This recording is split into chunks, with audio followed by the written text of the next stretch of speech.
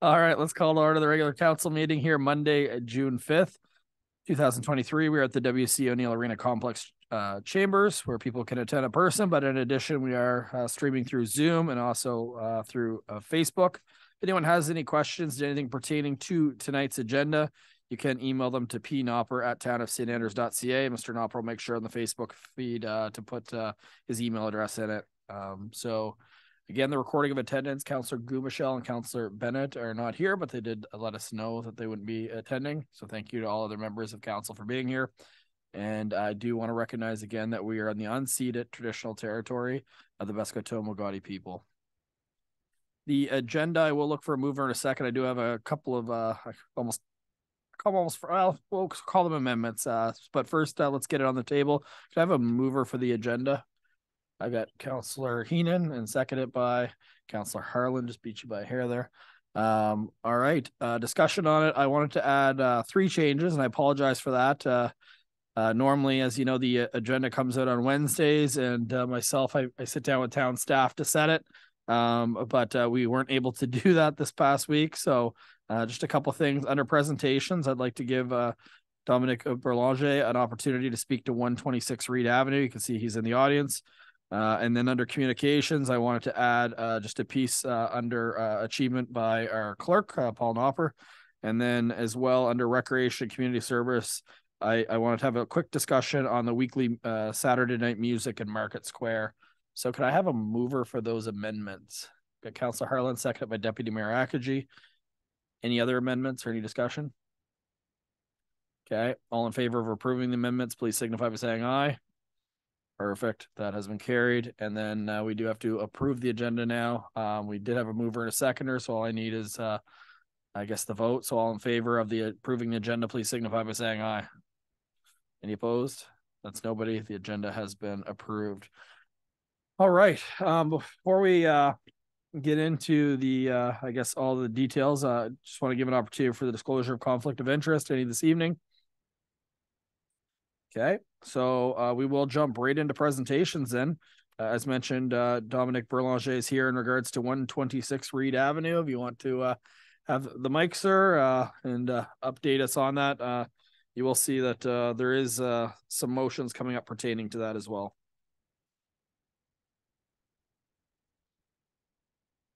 My glasses. Good evening, Your Worship and council members. I'm basically jumping ahead because I think Xander has the presentation for the Reed Avenue project, or at least there's a report circulating. So I basically wanted to add a couple of elements and my thoughts on this project and why we're doing this.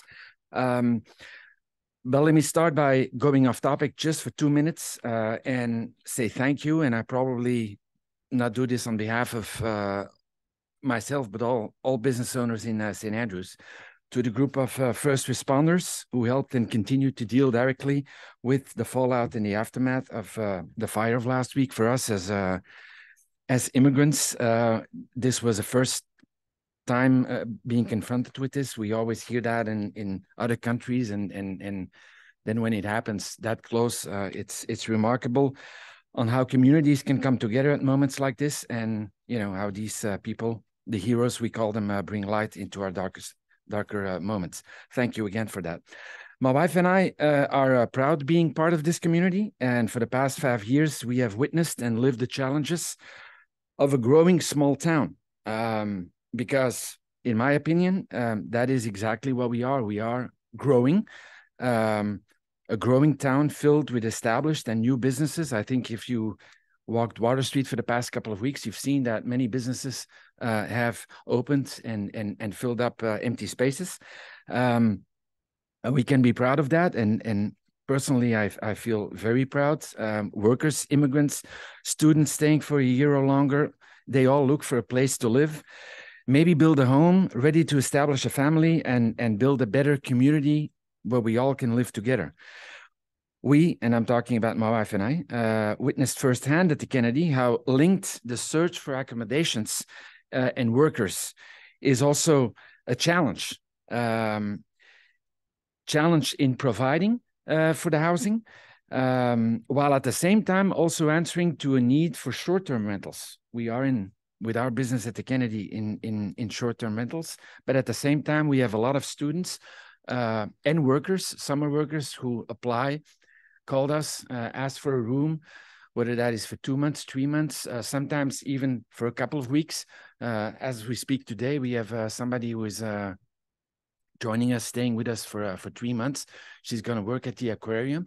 But that's 3 months also a choice making in not renting that room out for the night, which could also, bring in a revenue. But at the same time, we can employ this person. So it was also a balance on, okay, are we hiring her while at the same time housing her? Because if we don't house her, she doesn't have a job here either. It's a thin line, and sometimes it also involves disappointments. We had to say no or refuse students from the NBCC for this summer, just simply because we lack the housing, and we do need to keep rooms available for our hotel guests. We also witnessed firsthand how difficult and challenging building a new construction can be in downtown St. Andrews, especially in the Water Street area. There's historical aspects, parking issues, height restrictions, sometimes also emotional objections. And we've been confronted with several of these limitations over the past years. Some were founded, others, let's say, were less understandable. We think that the project on Reed Avenue should be able to circumvent most, if not all, these challenges. Let me give you 6 points where we believe that it may answer or at least solve a lot of things. The building will be restored, and we already started working on it, and we're going to respect the footprint. We're not going to add anything to it. We're not going to make it higher. We're not going to add any rooms to it. It's going to be respected within the current footprint. Now, that being said, there are some other buildings that will probably need to be demolished. One of them being the little house in the front, which unfortunately is beyond salvation. But that I think will also explain Xander is also part of the rezoning process. That with a multi-residential unit, we can only or not have, I think, more than one. It's very unclear in the current zoning bylaw what is allowed in a single family residence, what that is. So the rezoning as well as some amendments will really clarify that use as what I'm calling a rooming house, right, for people who are living together but sharing common spaces, kitchens, bathrooms, things like that. Right. But clearly, we need to demolish, unfortunately, that building. It is beyond salvation.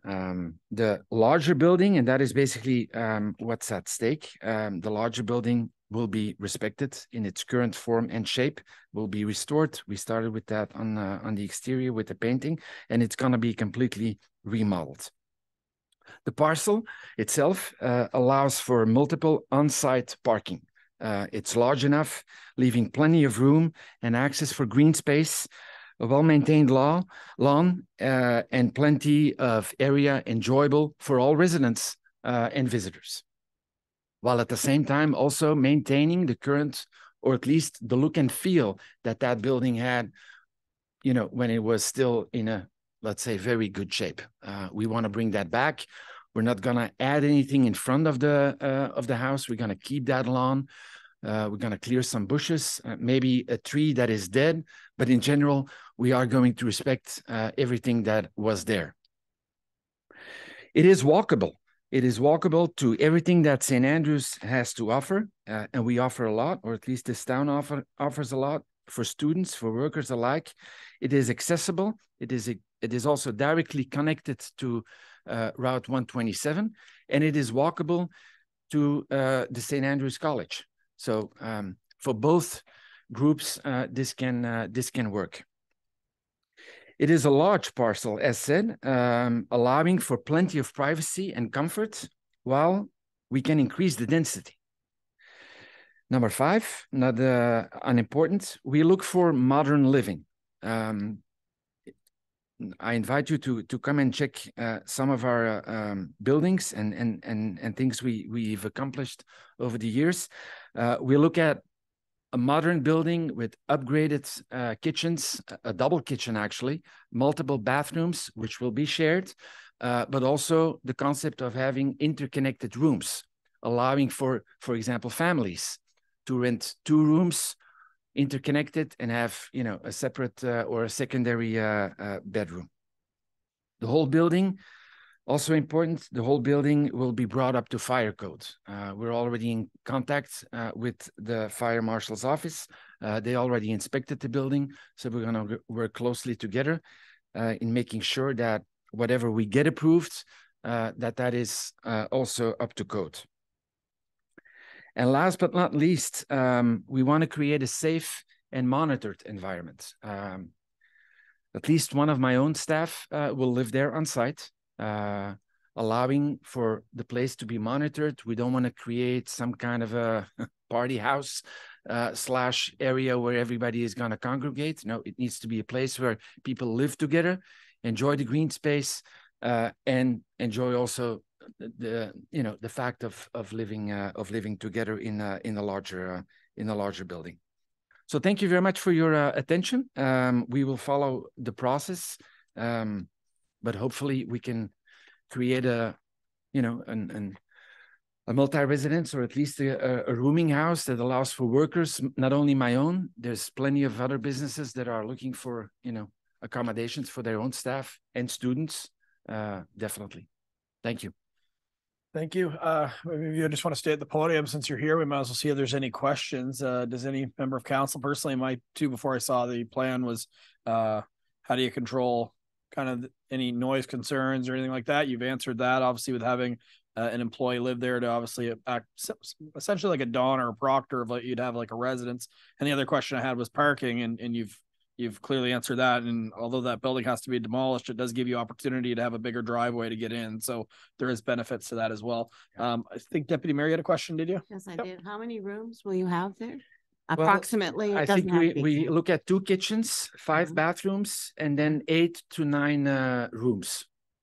And they can be, like I said, we're going to try at least in one part of the building to have rooms that can be connected or interconnected. Anything else, Deputy Mayor? Is that the one question? And good, thank you. every room has its own surface, obviously, which is linked to what the vets practice or that house was. So some of them are larger or smaller, but in essence, on the ground floor, we're also going to try to have some type of a recreation area, because I think there's 2 patios currently, and 3 entrances. And so in between, we may have a recreation area where people, can watch television or, meet. But like I said, all within the good understanding that it is a living area and not a, party house or bar. Thank you. Councillor Heenan. Well, first off, thank you for answering all the questions. I appreciate that. And secondly, I'm not sure if anybody else notices, but every time I drive by, I'm totally impressed with the week's worth of work, making it look like it's brought back to life and showing some spectacular results. And it's really what that building needed. You always kind of were sad when you drove by. Now it looks like it's got a little life to it, and I like the color, and I thank you very much for what you've done so far. Thank you. It is good to see the investment in the building, because it was, you can start to see it. And the other thing I'll note is council is it's not the only one of its kind in that area, because the old Algonquin Pro Shop is actually a unit for housing as well. So there is another one almost directly across the street from it, just in relation to it not being alone in a residential area. Any other questions? Councillor Hurdle. Yeah, thank you. And I completely trust that you're going to run a fantastic unit there. But my concern, I guess, is more long term. And this probably isn't a question for you to answer. At some point, the building will change hands. Hopefully not for a very long time. But are there any protections in place from an occupancy, fire, noise perspective down the road that we should be concerned about?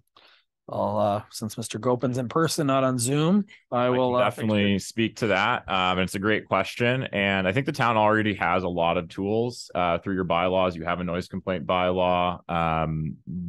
We set the bedroom limit at the point we talked to our building inspectors, and anything over 6 bedrooms requires a fire marshal review and certain elevated standards. So that would kick in. And then there's also provincial occupancy standards. It's a regulation under one of the acts. I'm not totally sure, but it's very, very extensive, and it's not something most municipalities have to use, but it is there as a tool, and it's incredibly extensive. It goes far beyond dangerous and unsightly properties, but then there is that as well. So I think the town has a lot of tools already.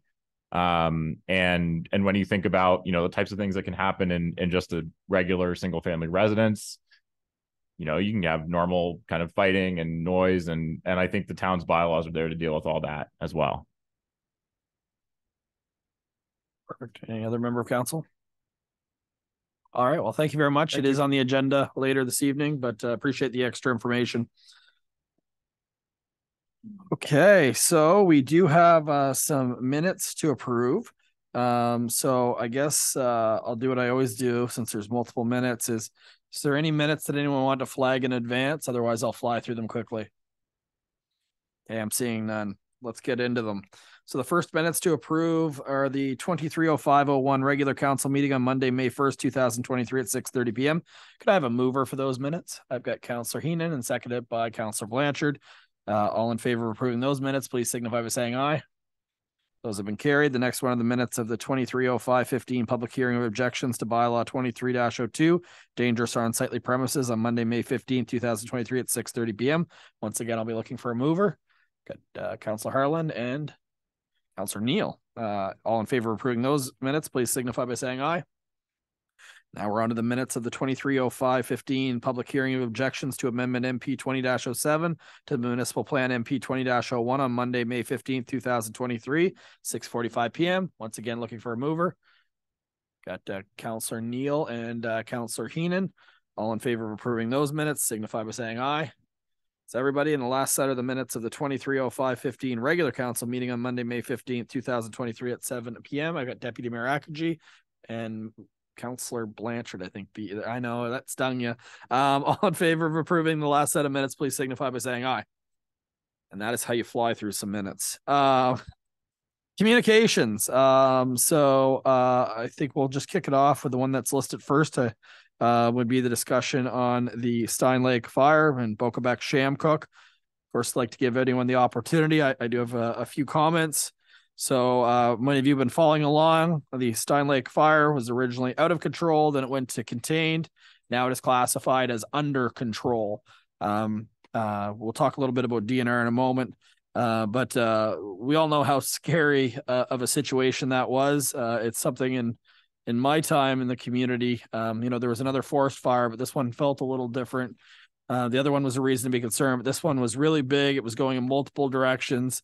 And I know the last fire, I'm sure some people had to evacuate, but not to the levels of this past fire. So despite how a family did lose their home, very tragic. Another family obviously lost a shed and the motorcycle. Despite all that, there is a sense of kind of a sigh of relief and some gratitude, because it could have been a lot worse. And we'll talk about that briefly for sure. But I just wanted to kick off and recognize, I think this council's done a pretty good job. I think probably making the investment in a ladder truck speaks to the respect this council has for the St. Andrews Volunteer Fire Department. But I can't speak highly enough of what they do for this community. And you actually get a little emotional when you talk about it. And the dedication of our fire chief, Kevin Terrio, and the leadership that he has of that fire team. You don't get that everywhere. And without their quick response, they called the province on the way to the call. That's how quick they reacted. And I've got Councillor Neal right to my side, Captain Neal, when it comes to the fire department.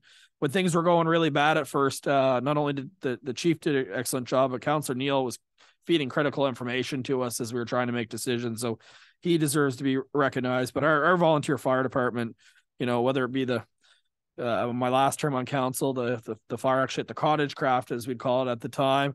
But personally, when Kingsbury Garden had it, I just every so often you get reminded at how incredibly lucky we are to have them. So I can't just express my gratitude enough to them. And then, of course, mutual aid. It's such an important thing when you live in a small community when something goes really bad. But the list I have from the fire chief: St. Stephen, Oak Bay. I think they still call it the St. George Fire Department right now, but I'm sure. Fundy Bay, Deer Island, Eastern Charlotte, which is Blacks Harbor, Rolling Dam, Lawrence Station, Western Charlotte, Harvey, Musquash, Oromocto, Moores Mills. When stuff first happened, it was the local fire teams that were ready and they were deployed. And they are the reason why so many houses did not burn down. They're probably the reason why the fire didn't jump the highway at times. Like, there was so much that they did that the community is forever indebted for. And the fact that all of these municipalities and even mayors reached out to say, how can we help? It goes a long way. And then the province of New Brunswick, I know like every level of government, there's times where we're like, hey, we don't like they're doing this, but the Department of Natural Resources, they were incredible. Not to mention, obviously, the planes were, without those planes, I think even in this weather, it'd still probably be roaring. It would have been that significant, but they had over 60 people on the ground at times, and still in the community today, they still have a team of 15 with support. So, the province really came through and gave us the resources we need to contain that. The Red Cross, for, dispatching, the day that we found out people were evacuated, they had 100 cots at the WC O'Neill Arena Complex that night. That is spectacular. They worked 24/7 in shifts around to make sure people were coming in at 3 a.m. At all times of the day. They're able to register. And that's volunteer driven. So big thank you to the Red Cross. They also have a list of people that have evacuated. Is a private list, but we're hoping to actually access that to reach out, and we'll talk about that momentarily. And then, of course, the residents, their patients. If you lived in Shamcook, Boquebec, and you had to leave your home, you had no idea what your property's like. And just to wait around for 3 days to find out, how bad is it on my property? Their patience was incredible. We tried to give them as much information as we could, but the truth is, when it gets to individual information, it just wasn't there. So they were so patient. And then, of course, to talk about our residents, the businesses in the region, not just St. Andrews. There's too many people to get into specifics, as we know, but the generosity that this community showed, once again, it demonstrated that we do take care of our own. We're a special place to live. And when you have to actually tell people to stop dropping stuff off at the fire department, at the emergency center, I had actually a list of people that said, next thing you need to buy, reach out to me. I want to buy it. Like, there was a wait list. Like, that doesn't happen everywhere. The fact that you had so many people leave their home and we had those cots, no one had to stay at them because so many people opened up their doors. Everyone's seen the pictures of the list of hotels, motels, and inns that were either free or pay what you can.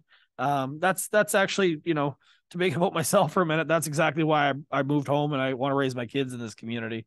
So when times are the tough, that's when we all pull through. And even Vincent Massey Elementary School making those signs. I had a firefighter from DNR said that I think it was about the 4th day, they were getting a little tired and they were driving by and they saw those signs and it picked them up and it made them feel special. And I will say the firefighters had the opportunity the night before last to shake all of their hands and say thank you and say a few words to them. But they did express that they've never been in a community that was as kind and showed as much gratitude as this one. And that goes a long way.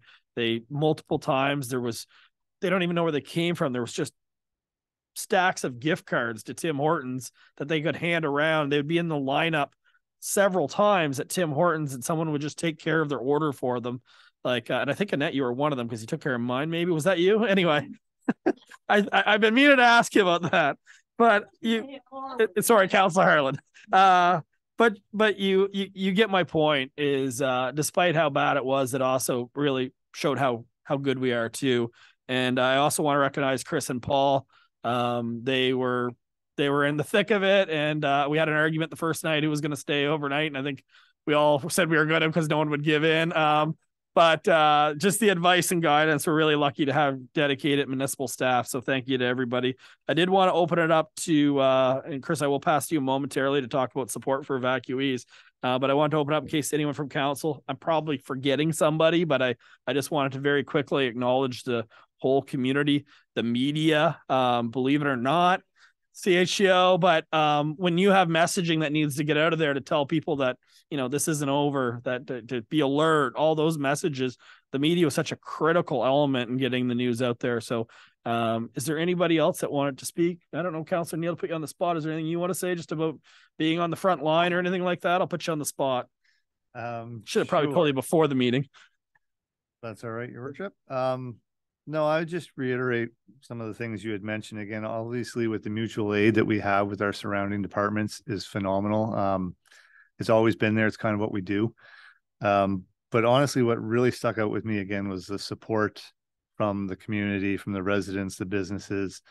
It was just phenomenal. I mean, we didn't go without anything. Like you said, there was more food and offerings that we knew what to do with. So it really was kind of heartwarming when you come back from a day in the woods and you know, had something warm to eat, and people just constantly offering their support, whether it was trailers for animals or, I mean, I had numerous people just call and ask if they could volunteer.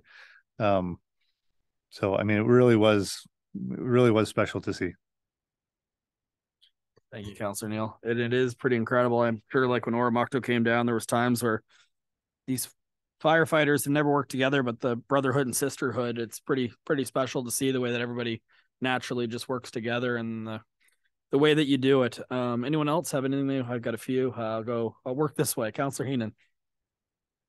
Well, I'll keep it short. I just would like to say it makes me proud to be a part of such a great community and to see all of everybody putting in 100% without any effort. They just did it. And it really makes me proud. Like, I even had gotten emails from people in Tracy that offered their farms. I mean, it's phenomenal. It makes you proud. And as you said, Mr. Mayor, it makes you emotional, and it does. But when you went into the center here, the arena, it just makes you proud. And I'm just very proud to be part of this community. And I just have to say thank you to everybody. Thank you. Thanks. Councillor Harlan. I think it was really incredible, the amount of support we had from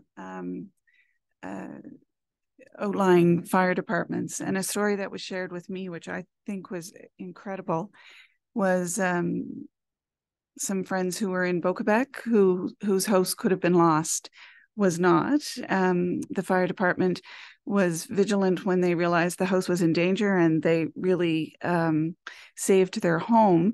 And on the last day, the fire department in St. Stephen came down to do a check and brought a bottle of coffee-infused maple syrup and a note that said, "I'm sorry we trampled on your flowers."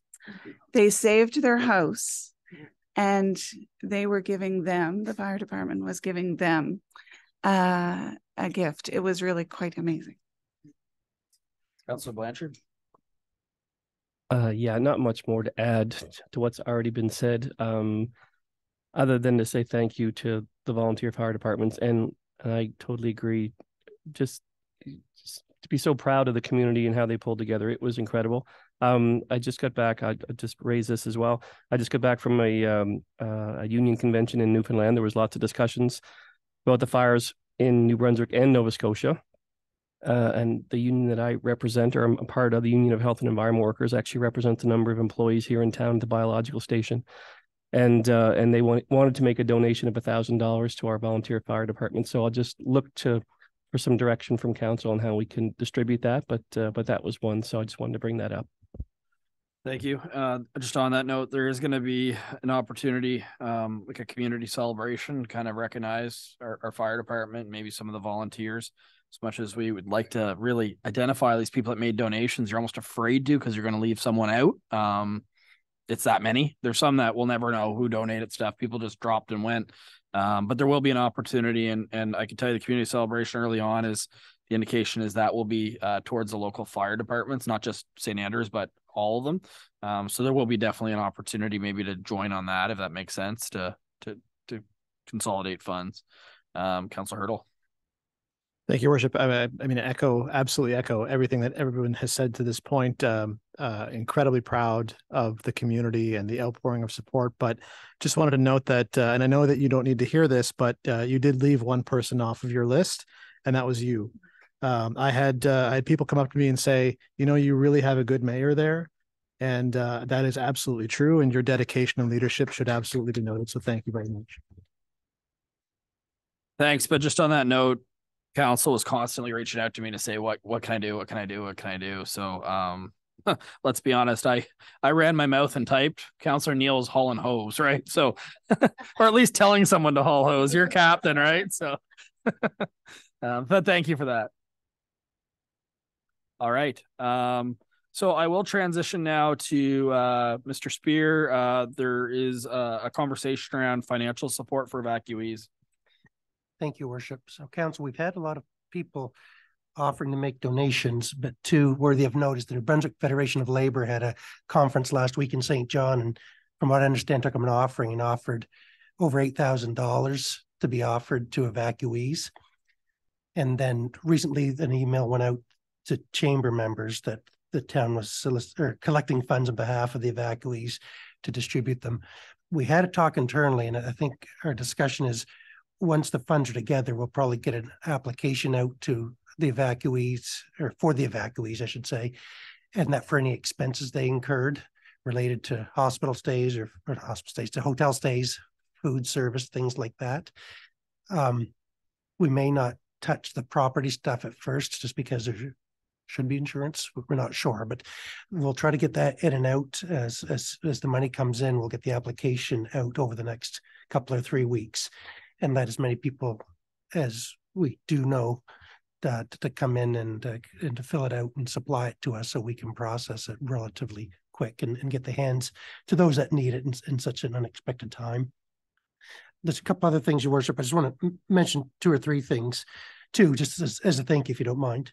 Oh, by all means. So I would like to say, following up about the Brotherhood of the Firefighters, that on Sunday night, the Fire Marshal's office put a call to any available departments, and outside of our local region, there's 15 other departments as far as West Bathurst who would have sent people down to fight the fire for us. So we really appreciate it. And I think Councillor Neil could say, but if it was ever happened in another part of the province, I'm sure some of our men and women would head up there to help those communities. I do want to also say thank you to the other CAOs and mayors and stuff that got lots of calls through the night and Sunday and Monday morning offering anything. We were just couldn't think of anything, to be honest. We seem to have things under control, but there's even someone that would have sent volunteers to help out the Red Cross and stuff if that got busier than we'd anticipated and stuff. So thank you to all the communities and all those in Southern New Brunswick. That it's good to know St. Andrews was special with everybody pitching in, and then other communities would have helped us in our time of needs. So thank you. Thank you, Worship. Thank you. Some more to come on the financial. We still have to really weed out that process and make it for everybody, but yeah, maybe, Your Worship, for the next meeting, we'll put together our policy. I don't necessarily know if council has to approve it, but it might be good for us to put it forward and let you guys give us any advice, and then we'll proceed after that meeting on the 19th to submit the forms or put the forms out. Perhaps there's a way the Red Cross can at least communicate because they collected people's information. That might be a good way to communicate as well. All right. Thank you. So we will transition. Let me just jump to the back here. Under communication, I received a letter, and it is from the Association of Municipal Administrators of New Brunswick. It says the Association of Municipal Administrators of New Brunswick wishes to advise you that it has awarded Mr. Paul Nopper the Level 2 professional certification in local government and administration. Just so everyone's aware, Level 2, that is the intermediate professional certification in local government administration, which actually demonstrates broad skills and knowledge in local governance. There is quite a list of criteria that is needed and prerequisites in order to reach level 2. So on behalf of the council of the town of St. Andrews, Mr. Nopper, we just wanted to say congratulations and great work in furthering your career. Thank you, Your Worship and Council. I appreciate it. All right. And so you'll notice under staff report, this is the meeting that we normally have a staff report. But we made the decision when I was talking to Chris and Paul Tuesday that we would be fine delaying that for 2 weeks. Basically in this council package, all you have before you is anything that was urgent or anything that didn't really require a staff report or it wasn't done. We just wanted to get this out to have the hearing of objections. Originally, I was moving to actually postpone it so they didn't have to even get the package out Wednesday, but they still wanted to get it out. So thank you for them for that. So that's why there's nothing there. So under the introduction, consideration, passing of bylaws and motions, nothing under finance and admin. It's very rare, but it's happened a couple times. Public works, nothing. So we're right into public safety with Councillor Neal. Thank you, Your Worship. This is PS 230405. And the subject is bylaw number 23-02, a bylaw of the town of St. Andrews respecting dangerous or unsightly premises, second and third reading. The background reads, with the recent changes from local governance reform, the town of St. Andrews must review each bylaw and make revisions based on the new entity. Provided for the council's consideration is bylaw number 23-02, a bylaw of the town of St. Andrews respecting dangerous or unsightly premises. So the bylaw process, we had first reading April 17th, 2023. Public hearing of objections and comments, May 15th, 2023. Second reading and third and final reading. So there were no comments from the public hearing of objections. Second and third reading of bylaw 23-02 can now be read by title based on the 14-day posting notification process. So the motion reads that Council of the Town of St. Andrews grants leave for second reading to bylaw number 23-02, a bylaw respecting dangerous or unsightly premises in the town of St. Andrews, and I so move, Your Worship. Thank you. Could I have a seconder for that one? Got Deputy Mayor Akaji. Discussion? Seeing none, all in favor of going to second reading, please signify by saying aye. Aye. That's everybody. So here we go. This is the bylaw number 23-02, a bylaw respecting dangerous or unsightly premises in the town of St. Andrews. By title, 1 is definitions, 2 is title, 3 is reference to act, 4 is inspection, 5 is offenses and penalties relating to dangerous or unsightly premises, 6 is notice to owner or occupier, 7 is evidence. Pages are sticking together. 8 is appeal, 9 is registering a notice, 10 is offense and penalty for failure to comply with a notice. 11 is power to clean and repair or demolish. 12 is report required before demolition. 13 is emergency. 14 is offense and penalty for obstruction. 15 is recovery of town's cost, filing a certificate. 16 is lien. 17 is debts paid by the Minister of Finance and Treasury Board. 18 is severability, and 19 is appeal of previous bylaw. This was read the second time on the 5th day of June 2023. Next one.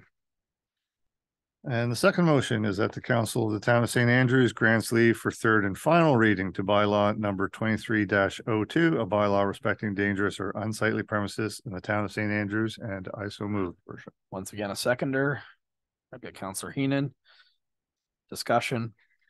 Don't think we'll have any on the third if we didn't have it on the second. Okay, all in favor of going to the third and final reading, please signify by saying aye. Aye.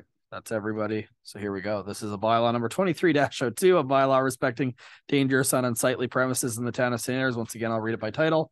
1 is definitions, 2 is title, 3 is reference to act, 4 is inspections, 5 is offenses and penalties relating to dangerous or unsightly premise. 6 is notice to owner or occupier. 7 is evidence. 8 is appeal. 9 is registering a notice. 10 is, I missed 10. Let me go back. 10 is a offense and penalty for failure to comply with a notice. 11 is power to clean and repair or demolish. 12 is report required before demolition. 13 is emergency. 14 is offense and penalty for obstruction. 15 is recovery of the town's cost, filing of certificate. 16 is lien. 17 is debts paid by the Minister of Finance and Treasury Board.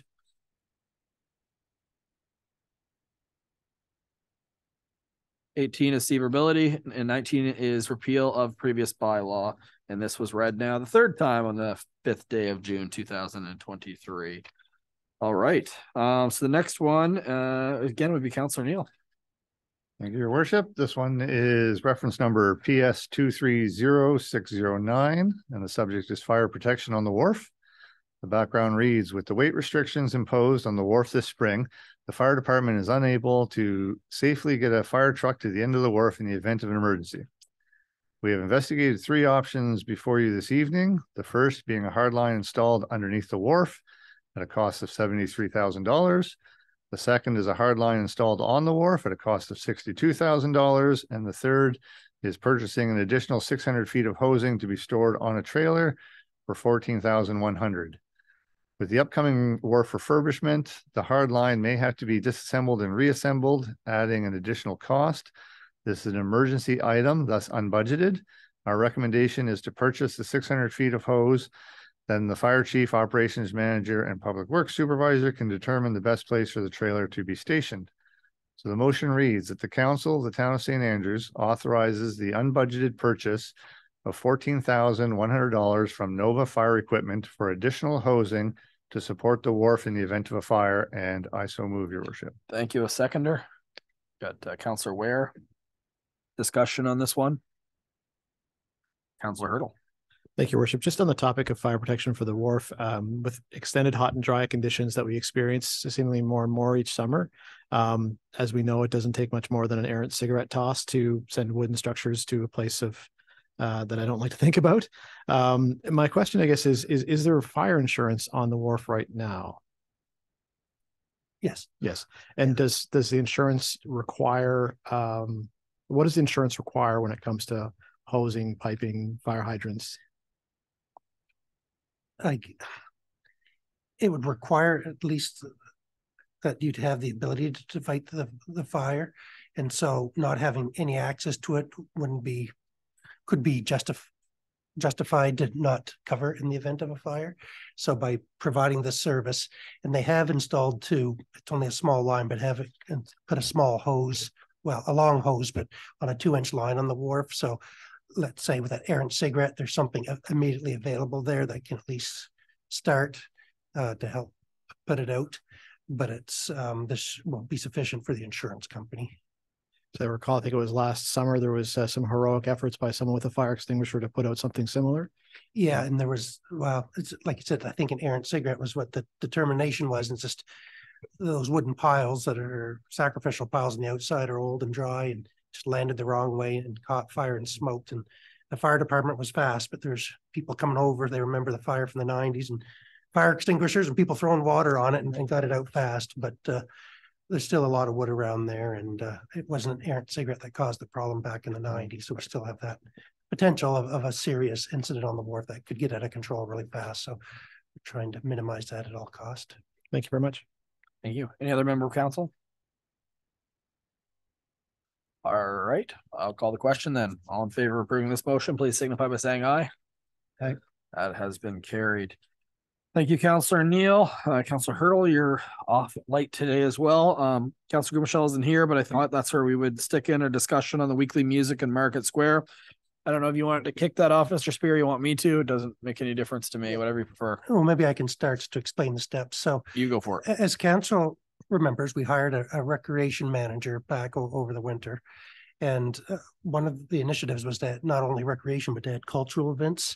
And so Mr. Henselpecker has taken over Canada Day, and it's going well. Looks quite similar to this past year with some added events, just in order to create some more opportunities for people in the community.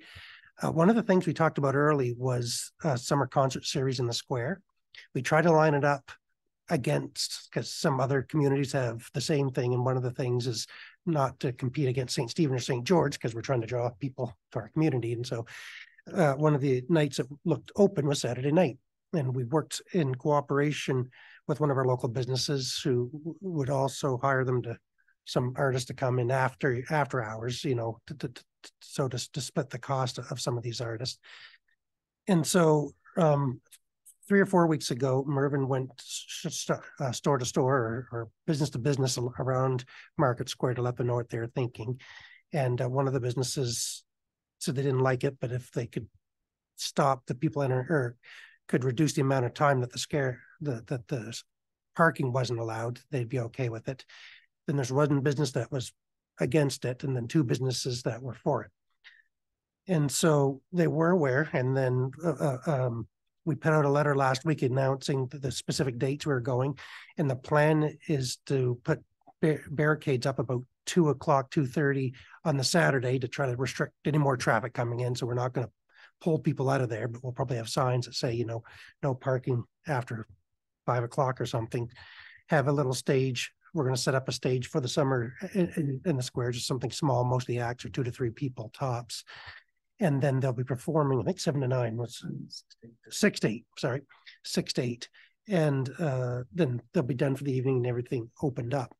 So Mervyn put that letter out. He's forwarded it to you folks last week and then hand delivered it to some of the businesses around. But some of the owners still have concerns about the square being cut off from parking during that time, that they say they need it for their customers or for access for people with disabilities to their business. So I will say that as part of the initiative, the Business Improvement Association St. Andrews donated $5,000 to it to help pay for the artists. So overall, the business community is enthusiastic, but it doesn't affect them directly as far as how it's going to, on the parking issue. Although the hope of staff was that it would bring more people or keep people in town after a night of boating or going to Kingsbury Gardens or whatever, and extend their stay and help the restaurants and things and just create more community feel. We looked at various venues. In our way of thinking, Market Square has always been a communal spot for the town. It is used for parking, but that's just because it's not always used for communal or community exercises or community cultural services. So we put it there, and we would like to continue doing it there, but we do have some, which I've forwarded to you, various opposition to the initiative that we've put out there. So we're just looking for direction from you if we should rethink this or how we should address this any further. Thank you, Worship. Thank you very much, Mr. Spear. So council, obviously 2 sides to this one. If you think about it, one of the questions I heard is, when was this parking lot built? Well, the parking lot wasn't built. It was actually a community gathering spot. They didn't put the cenotaph in the middle of a parking lot, right? That was a place that's always been for the community to gather. You see it in a lot of downtowns. Pretty much every historic downtown has a spot where people can gather. That's what that is.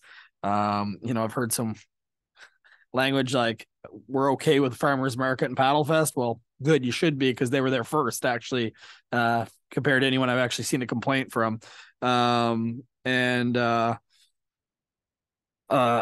far as the music, I heard it competes with businesses. Well, not everyone can afford to have a meal and enjoy music downtown. It's not uncommon to have music, to have a vibrant downtown. But with that being said, on the other side of it, we do have extremely limited parking downtown. Although it is later in the day, Saturday is probably the day that we have the most traffic, as is. So by shutting it down and kind of in the mid-afternoon, it does remove some spots. And the other thing that I will say is that we do have a number of parks that are underutilized in our community. There's literally nothing that happens in a lot of them. But with that, on the other side of it too, is the BIA is probably the main financer behind the actual musical entertainment.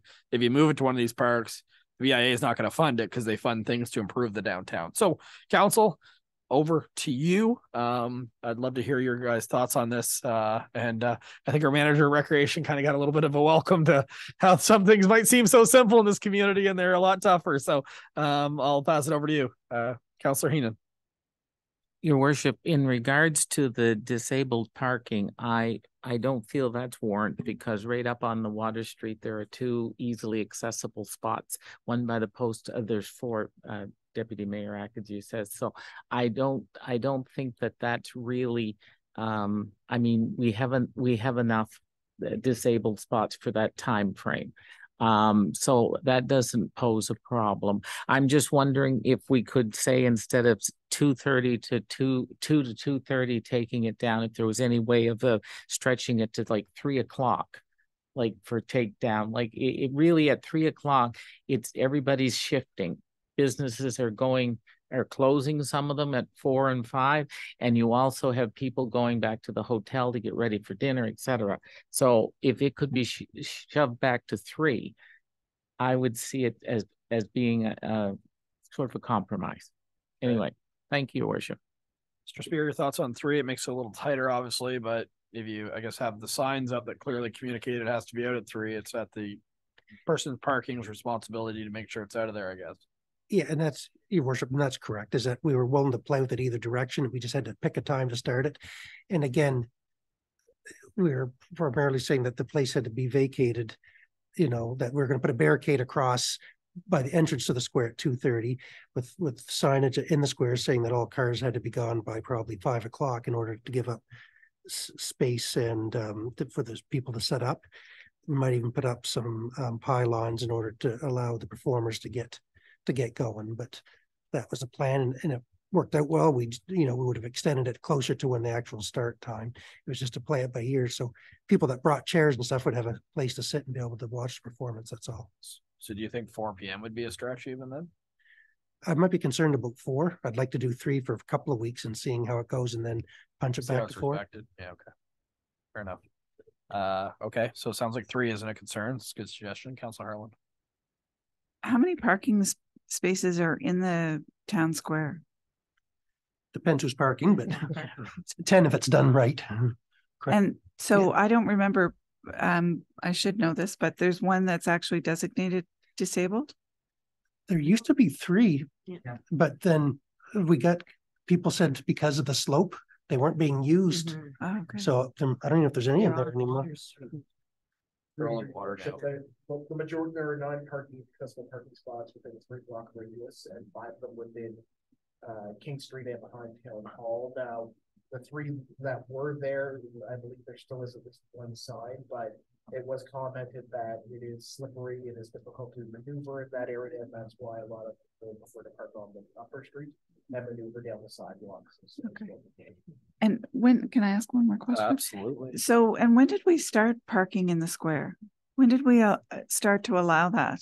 It's gone on as long as I've been with the town, Okay. in and out. But if we ever had events, it always took priority. And I will say, but we're sensitive to it. So over at Canada Day weekend, it's on the weekend this year. And so we have events on Saturday and Sunday, but on Sunday, we're moving them on Sheriff Andrews' house in order to ensure that the square's opened up on that day. So Canada Day, there'll be events in Market Square, but on the day after, on the 2nd, we'll be moving events over behind Town Hall so that the square can be open for the businesses there. So we are sensitive to try to minimize the impact, but we still think it's the ideal spot for power and stuff. It was set up for that as community space with the lighting and things, in our opinion. My last one is, you say for the a summer concert series, but are we looking at like from July 1st until August 30th? Are we looking at 8 Saturday nights? Yep. Okay. Thank you. Councillor Hurl. Thank you very much. Just regards to weather, is this a rain or shine event, or is this just if it's the weather is cooperating? Well, it's a rain or shine, except the rain will be in our theater. We'll move it up to the W.C. O'Neill Theater. So it'll move to the parking lot, and we wouldn't use the parking lot. No. So I mean, knowing our summers, we don't have any in the square, right? Yeah. So I get my other question is just regarding the artists themselves, and maybe you might not be able to answer this question. This is more of a question for the BIA. But like weather permitting, they're going to get paid regardless. Like they wouldn't lose. They get booked, scheduled, and paid by the BIA, and that's like a contract for them, is it? Yeah, well, and that's why we'd move it to the theater, because you're absolutely right. The summer is about the only time many of these artists can make their living, because that's when they're the busiest. And so, instead of giving up on the funding on a bad day or trying to build some type of awning, we just thought, that the theater holds 125 people, that we'd bring them up to the theater on a day that was unsuitable, was our thought. My last question is because there was a community stage that was set up behind Sheriff Andrews' house for during Paddle Fest. Would that be considered in the BIA zone? Technically, no. The No. BIA is just on Water Street, but I think they'd be okay with it, with that for occasion. But again, it goes back to, I think the space is still down on the front. Water is still kind of the highlight of the area, and there are a couple of although there's a couple of businesses that are opposed to it, there are a couple of businesses that were very enthusiastic about it. So to keep that in mind. Thank you. Councillor Ware. I'll just make a comment on the concept. I think any community that I've been involved in that has done this, it has proved to be a tremendous success. There were a few naysayers at the start, and I've seen it in Bathurst, I've seen it in Fredericton, I've seen it in Halifax, St. Stephen 30 years ago. I think as a concept, it's exactly where we should be going. As far as the administration, whether it's 2:30, 3 o'clock, 3:30, I think that's these gentlemen, that's what we're paying them for, to do the administration. It's up to us to either approve the concept or not. Perfect. Thank you, Councillor Ware. Deputy Mayor Agadji. Well, I'd like to thank Mr. Hanselbecker for his initiative, because it is a good idea to have it. And I think down in the town square or Market Square, which it's always been called Market Square, is it's excellent, to be down there while Paddle Fest is there, and a lot of people you've been there, and it's great. And I like to see music outdoors. It's nice to see, and you meet all your friends, and so I think that's a good idea. If they lose parking for a couple of hours, that's sad. But we have been respectful throughout the years. I mean, Canada Day for years says, we've bent over backwards and we've moved the market out so that they could have the area. And now, because it's on a weekend and we're doing July 1st and 2nd, it's great to see there will be, more time to have people socializing downtown and maybe staying another night in St. Andrews, which is great for the economy. So I thank you guys for doing the effort to put it out there, and for his effort, and BIA for taking the initiative. So thank you very much. Deputy Mayor, anyone else? Councillor Neal. And just a quick question, I guess. So the stage is going to be set up and taken down each Saturday? Or is it going to be left there? We think we're going to leave it there, but it's 8 by 16. So it's 2 parking stalls equivalent. We could take them out. We're trying to find a more mobile way of doing it, because it's about an all-day job to set it up. Right. And so we'll play that out a little bit. But we talked about adding into the budget a more mobile stage, like on a trailer or something, where it can be drop and go, as opposed to what we currently have, which requires a lot of manpower and bolts and things like that to set it up. Okay. I guess my only other comment, again, I had the same question maybe about the location of it, whether some of the unutilized parks might have been a better spot to try it out at least.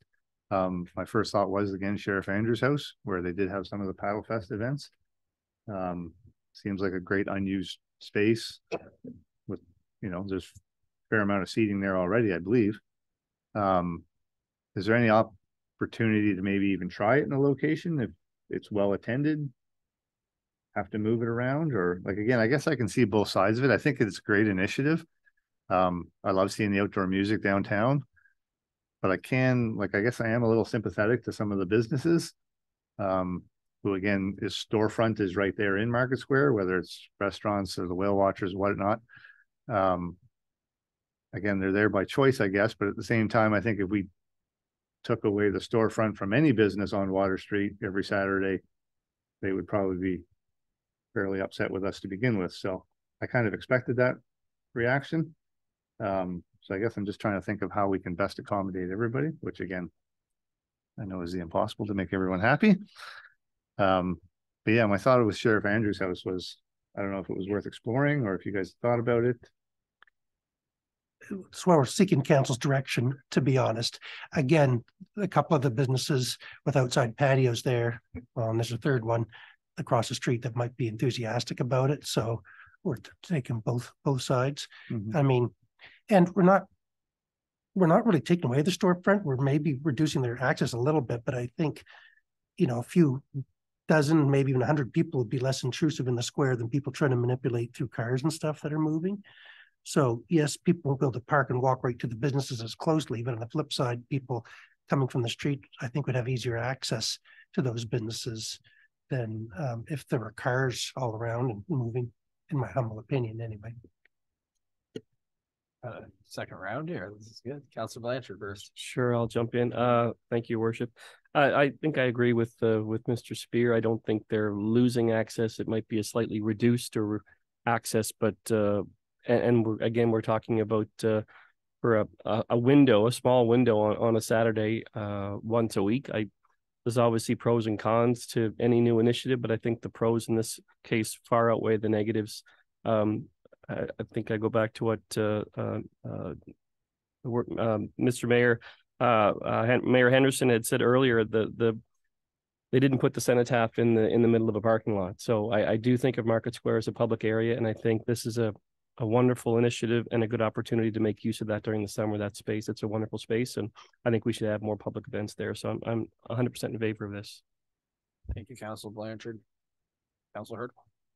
Just one final question, just because the question's in the back of my mind, and maybe you can add some clarification. The town doesn't actually own the access to that space either. Like that access is private and can be taken away from us at any point. Am I wrong in that, thinking that? Partially, we own half the access to it, is a better way of putting it. So we have one lane of access. So that's protected, that we will always have that. Okay, thank you. And part of the expanding Market Square with kind of shoring up the waterfront was to give us a larger access point. But that being said, for the neighboring businesses, if we're going to invest in Market Square and make it bigger, it's probably going to be used for more community events, right? Like it's we're not building a bigger parking lot. When I heard that plan, we're building it to host more events, right? So, Councillor Heenan. I also think that even the merchants or the businesses that are opposed could have a spin-off. Because if people come down there, they may not access the business the night they're enjoying the music, but they may come back when they find out that it is there. And that is a spin-off that there's no tracking that, but it could be a possibility. So, and as I say, St. Stephen's already got their signs up advertising downtown to their venues. So I think it's a good idea. I support it 100%, Your Worship. Thank you. Thank you. All right. So just a quick show of hands if you support this initiative being in Market Square. That's majority, so we're good to go. Thanks, Council, for talking that one out in length. Speaking of talking in length, we're switching to planning and economic development. Councillor Heenan, I hope you have your glasses adjusted. You have some reading to do. Thank you, Your Worship and Council. Well, the first one is PED 230417, Amendment to MP 20-07 to the Municipal Plan MP 20-01. Mr. Henry Hansen, PID 013-25505, second and third reading. The background is the town of St. Andrews has received a request for an amendment to the Municipal Plan MP 20-01 from Mr. Henry Hansen to allow for a one-lot subdivision on PID number 013-25505 Rose Lane. The next steps. Public presentation was done on Monday, April 17th, 2023. First reading was April 17th, 2023. Public hearings of objection was May 15th, 2023. Obtain the views of the Planning Advisory Committee, May 17th, 2023. Second reading, third reading. Please see the attached document for a copy of the PAC's comments. There were no objections or comments at the public hearing of objection. Council can now move to second and third reading. One of the actions is that Council of St. Andrews grants leave for the second reading of Amendment MP 20-07 to the Town of St. Andrews Municipal Plan MP 20-01 for Mr. Henry Hansen, PID 013-25505, Rose Lane, to remove the portion of the residential growth area designation as shown on the generalized future land use map from PID 013-25505. And I so move, your worship. Thank you. Seconder. Got Councillor Blanchard winning that one. Discussion. All in favor of this motion, please signify by saying aye. Aye, your worship. I'm off to second reading, and this is bylaw number MP 20-07, a bylaw to amend bylaw number MP 20-01, being a municipal plan bylaw for the Town of St. Andrews. Being enacted by the Council of the Town of St. Andrews as follows. Number one, that the bylaw number MP 20-01, the municipal plan bylaw for the Town of St. Andrews, is amended by removing the portion of the residential growth area designation as shown on the generalized future land use map attached to the said bylaw Schedule A thereof for the land shown on Schedule 1 attached here too. This has been read the second time, the 5th day of June, 2023. Next motion. Thank you, your worship and council. Next motion, that the Council of St. Andrews grants leave for the third and final reading of Amendment MP 20-07 to the Town of St. Andrews Municipal Plan MP 20-01 for Henry Hansen, PID 013-25505, Rose Lane, to remove the portion of the residential growth area designation as shown on the generalized future land use map from PID 013-25505. I so move. Thank you. Seconder, Deputy Mayor Akaji. Discussion. All in favor of going to third reading, please signify by saying aye. Aye, your worship. Here we go. Bylaw number MP 20-07, a bylaw to amend bylaw number MP 20-01, being a municipal plan bylaw for the Town of St. Andrews, be enacted by the Council of the Town of St. Andrews as follows. Number one, that bylaw number MP 20-01, the municipal plan bylaw for the Town of St. Andrews, is amended by removing the portion of the residential growth area designation as shown on the generalized future land use map attached to the said bylaw Schedule A thereof for the lands shown on Schedule 1 attached here too. Read the third time on the 5th day of June, 2023. Next motion. Thank you, your worship and council. The next reference number is PED 230615.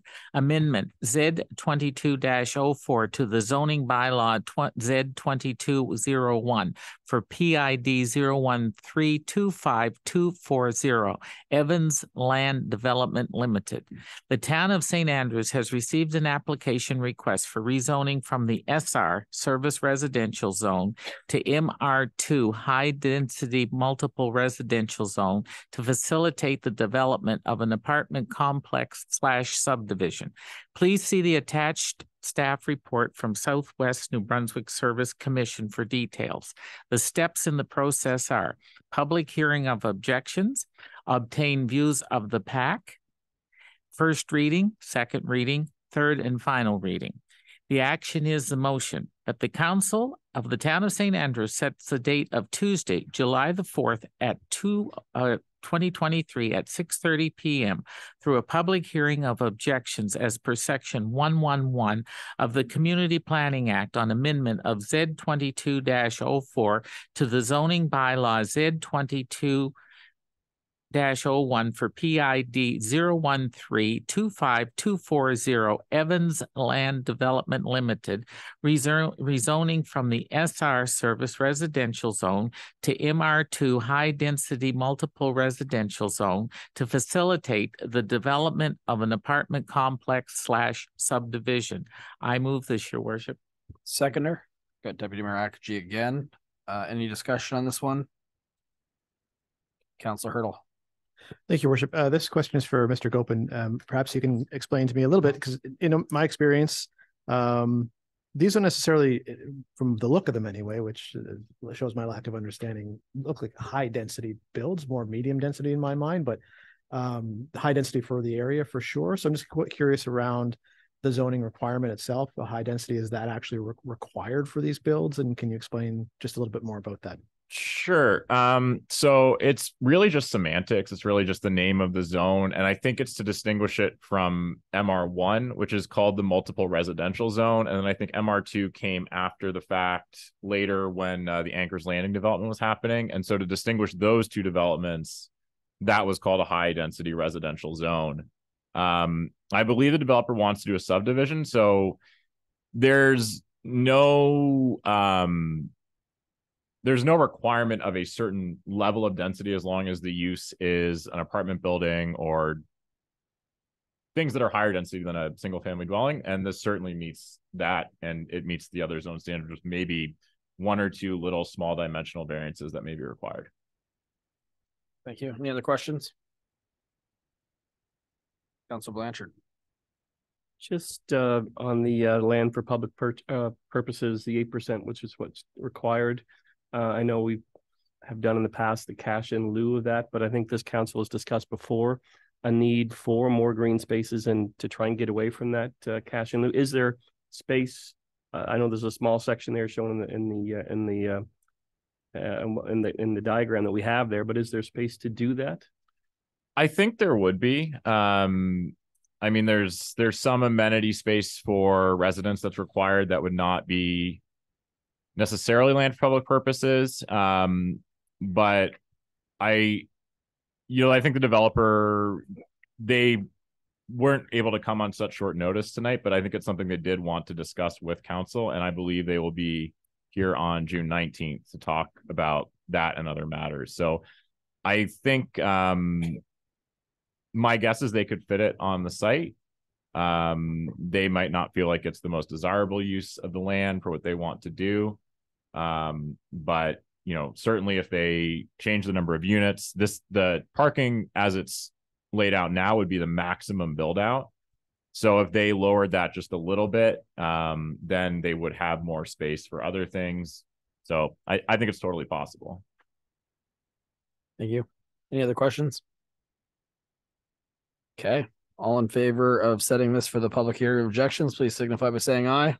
Aye, Your Worship. That has been set. Next motion. Thank you, Your Worship and Council.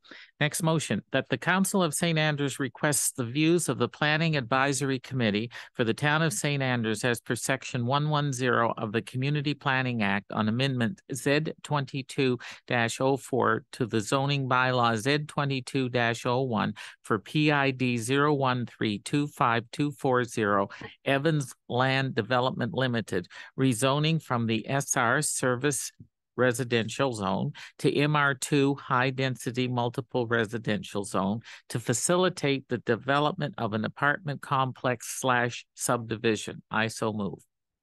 Thank you. Seconder. Councillor Harlan won that one. Discussion. Okay. All in favor of sending this over to the PAC, please signify by saying aye. Aye, Your Worship. Any opposed? That's everybody. So that has been carried. Next motion.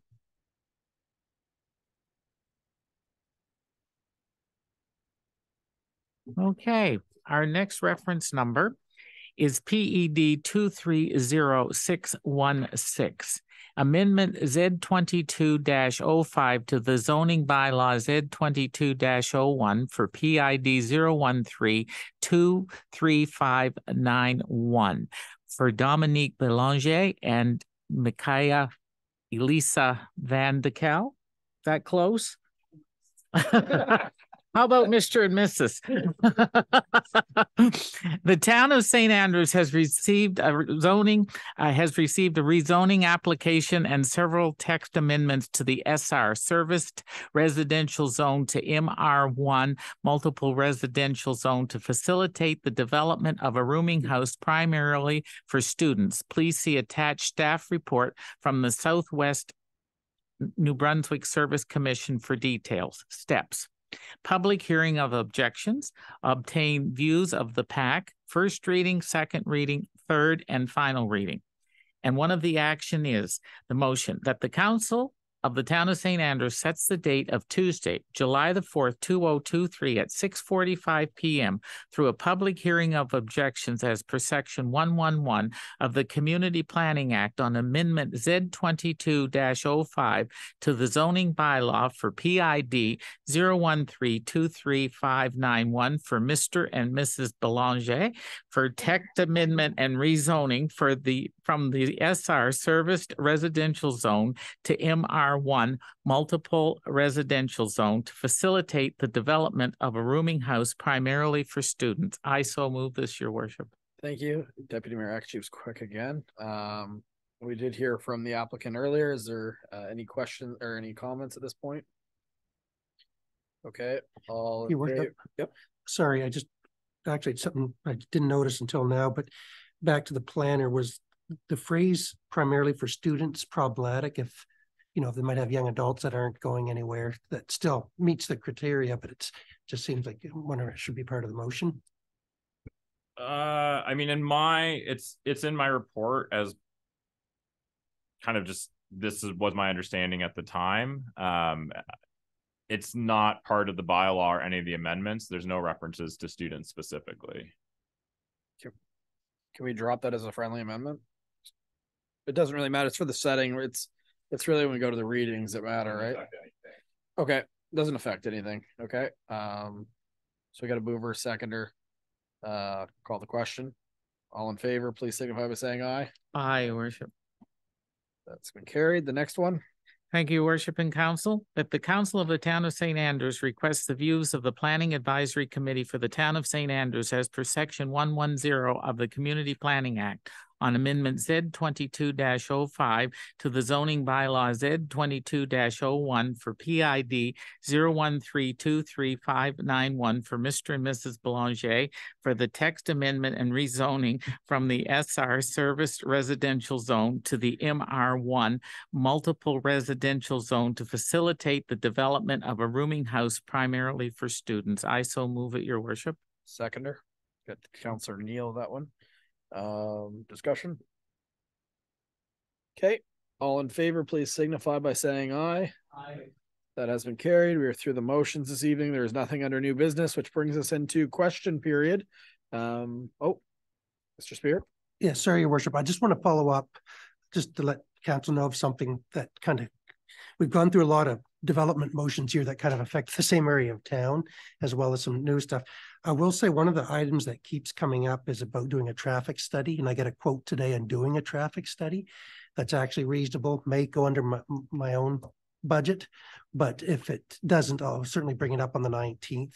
So for any residents that are concerned about that element of it, the mayor and council has heard you, and we're addressing that by hiring a firm to do a study to give us some advice on whether or not, with the proposed development over the next several years, if the current infrastructure can handle that as far as road.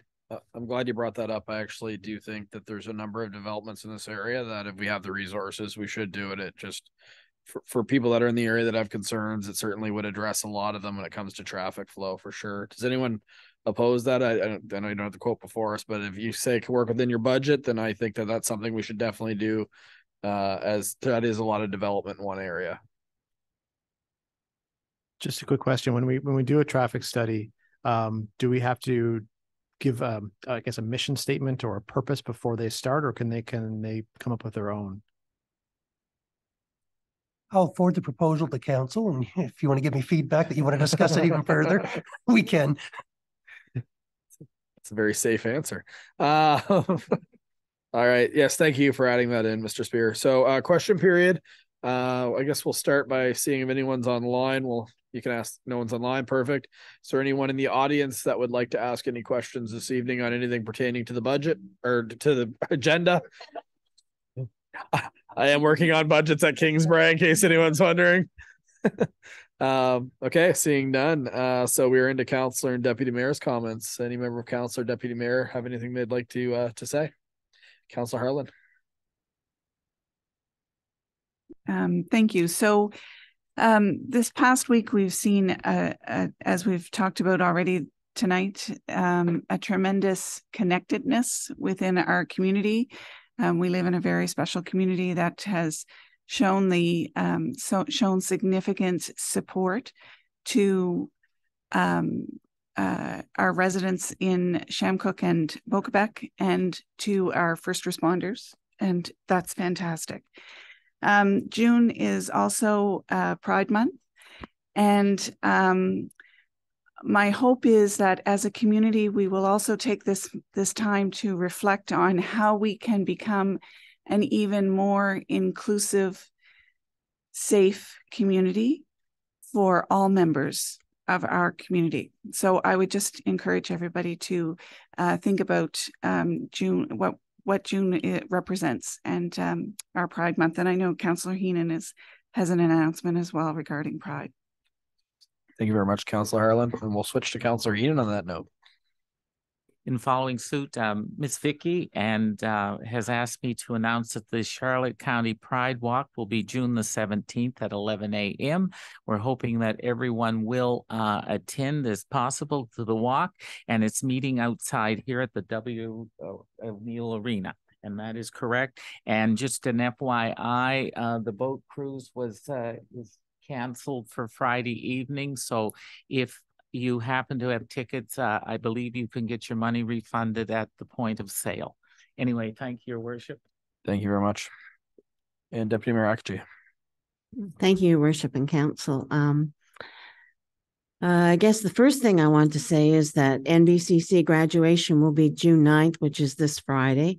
So I hope that as many people will go to the graduation. I forgot to write down the time because I'm going to be there on the land recognition and also on behalf of council I've represented. And then National Indigenous Day is June 21st.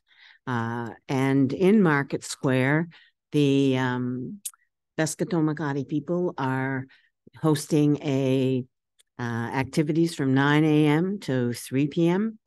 And it's a Wednesday, but it'll be all day in Market Square.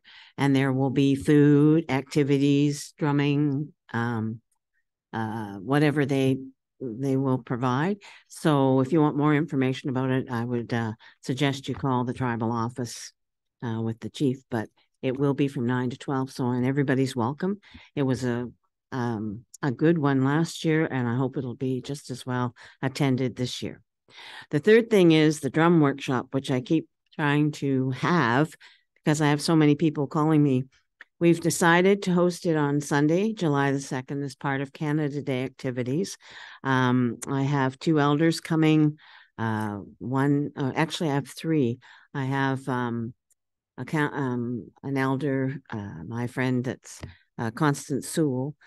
She's coming from Pabineau First Nations, and Greg, what's his last name?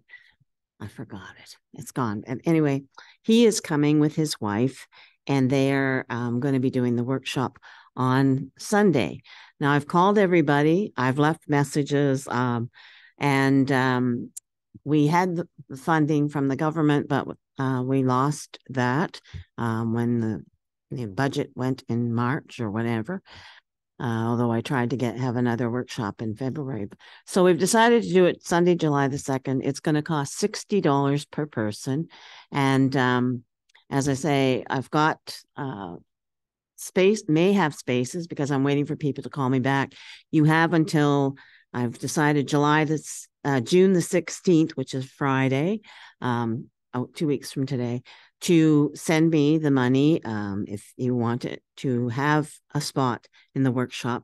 For those people I've left messages, I wish you would call me back and tell me whether or not you're going to take that spot, because after the 16th, I'm going to open it up to the long list of people that I have, but I also have another list that's starting from people who are calling me again to say if you do have some cancellations, they would like to do it. So my number to be called at and leave a message is 506-529-3331.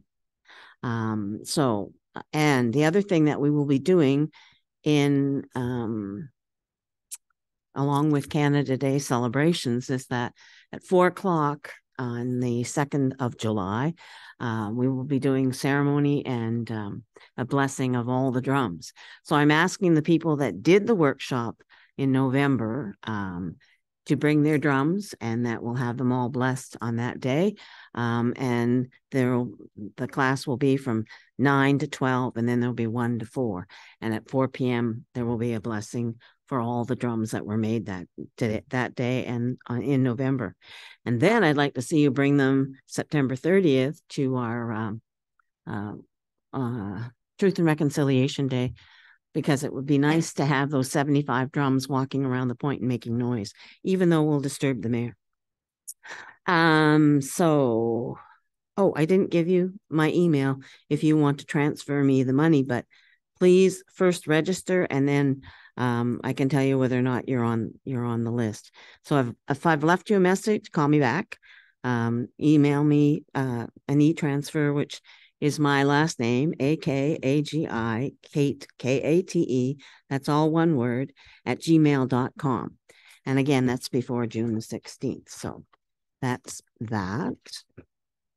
And one thing that the mayor asked me to attend was the 16th annual ceremonial review of the cadets, our cadets, on Wednesday, May 17th. And I did that, and a few councillors were there as well, as our CAO was there. And I thank you all for participating, because we need to support our young cadets. There's quite a few of them. They performed spectacularly. They marched well. I got to speak to a lot of them and their parents. I found out my great niece is a cadet, which threw me for a loop because I didn't know, but her grandfather would be very pleased because he was in at Gagetown, so he was in the armed forces. So it's kind of nice to see that the grandchildren are going on.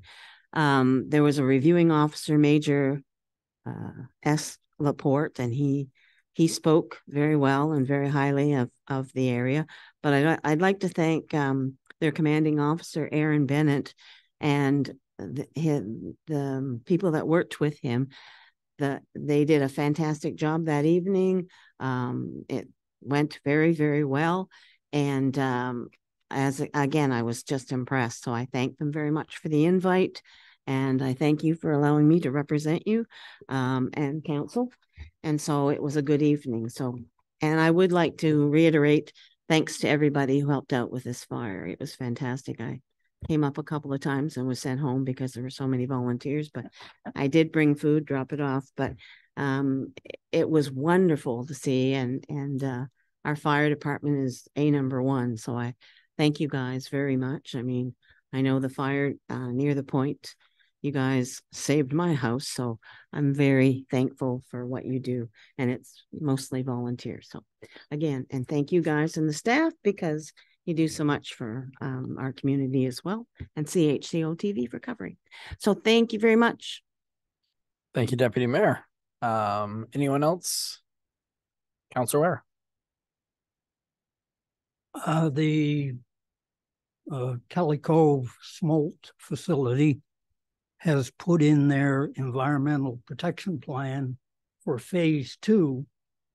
You may recollect at the end of March, they had phase 1. Phase 1 was the removal of the greenery, the trees. Phase 2 is everything else. So it's a fairly large phase.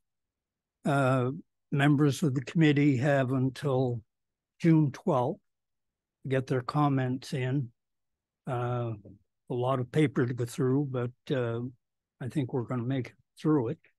And I will be meeting with the people on the west side of Shamcook Lake between now and the 12th. They are extremely concerned about it and want to know what the drawdown is on all the wells and that type of thing. There's one main well that does the drawdown of water with 3 fallback wells. And there's a 4th well. I know where it is because I 4-wheel by it all the time, but that's the observation well where they will monitor the water, the groundwater level or the aquifer.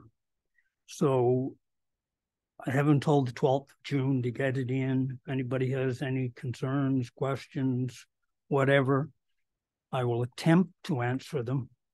But as you can appreciate, there's 4 or 5 consulting firms involved. It's quite a volume of paper. So Thank you very much, Councillor Ware.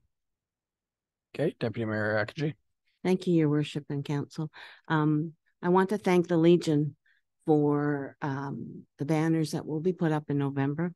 We've been a community that hasn't had these banners, and I'd like to thank staff for working towards getting the rest of the banners, and that the deadline was the end of May, and I unofficially have heard that they have sold a lot of the banners.